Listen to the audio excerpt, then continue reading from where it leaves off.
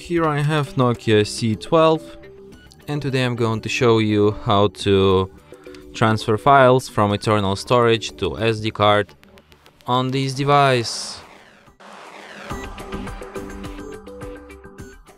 So to do this, firstly you have to go to the Files application, which you have pre-installed on your device.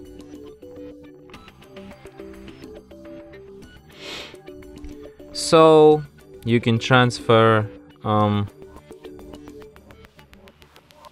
downloads, images, videos, audios, documents and apps. So let's transfer, for example, some image. So to select image you have to just hold your finger on it. So let's select this one. Then to transfer it you just tap on three dots here and select an option move or copy, depending on what you want to do.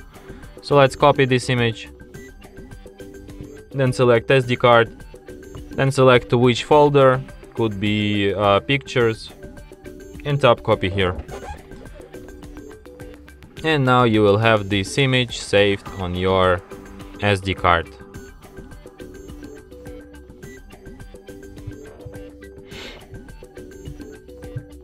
Oh my god.